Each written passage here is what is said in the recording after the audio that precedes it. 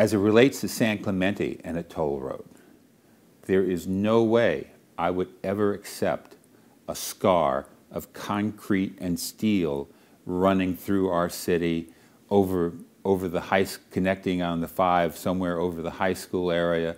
There is no way any of us can ever accept that. I'm for an audit of the TCA. Every government agency should be audited. Somehow or another, the TCA has been exempt from audits. They need to be audited. We need to find out why they have not paid down their bonds. We need to find out why they haven't built any roads in 27 years. We need to find out why it still exists and why the tolls have not been lifted.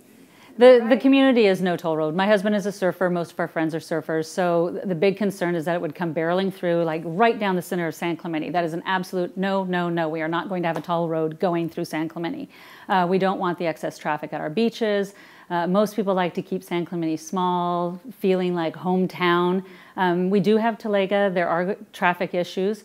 Another program that I believe in, and I've looked at their statistics and their records, is a program called OC Flex. Now, OC Flex are the smaller, like van size, instead of the big giant buses.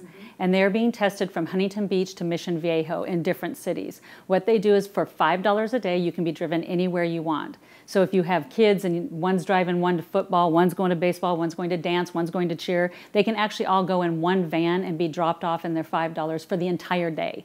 Not only does that bring revenue in to San Clemente, which we need because we don't want higher taxes, we want more revenue, but it also then will cut down on the traffic, and it's working successfully in all of those cities that it's being tested in. A toll road should not go through the center of San Clemente. San Clemente is quite congested as it is. When a backup happens on the freeway, all the side roads get congested and become a standstill. It really should be diverted around. However, I took the time to meet with both sides of the factions of this toll road issue, and I got to say, I think that the TCA is at the end of the road. Literally and figuratively. Literally at the end of the road, yeah. They look at their maps and how they're pushing them through. I think the viable option was pushing it around to the back end, but then there was the lawsuit back then that was many years ago now, but has stymied that effort. And had they been able to do that, that might have been a much more viable alternative to go around the backside, go alongside the freeway in between here and Oceanside, because that freeway between here and Oceanside gets so logged up and jammed up, and having an alternate road would be a great thing. So the toll road, I'm proud to say that I am in favor of stopping the toll road route from coming through or around. I thought you were going to say I am in favor of the toll road. No, so never. Let's make sure everybody knows. Yeah. You are stopping the toll road. Okay. From coming through or around San Clemente. You know, making sure that the TCA pays down their bonds, that they make the 73 a free road as they originally promised.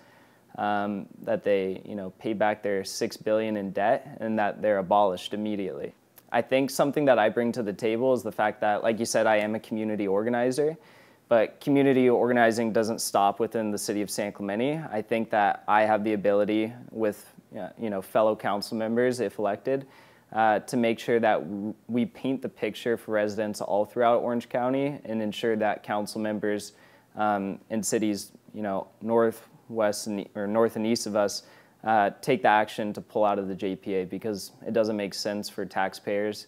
It doesn't make sense for local governments. The TCA is not doing anything good for us. Well, no one that I have talked to wants the toll road to bisect San Clemente. Okay, a couple of businesses have suggested that, gee, we would get more people coming in. But the cost, that is to say, the cost to tourism, the cost to the parking issues, it's just too much. So I don't think any of my opponents are different from me in this position. We want the toll road to be along the outside of San Clemente if possible. Excuse me. Are you saying that it's inevitable we will have a toll road at some point? No, I'm not saying that at all. There could be pressure. You know, when I got here 25 years ago, the talk was already where it was going to go. Trussels. That was 25 years ago, yes.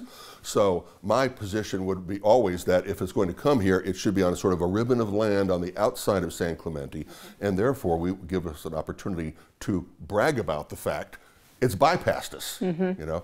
So I'm definitely against that. Once again, where it's a difficult situation like Songs, you know, a city of San Clemente, the size of San Clemente, dealing with a state agency,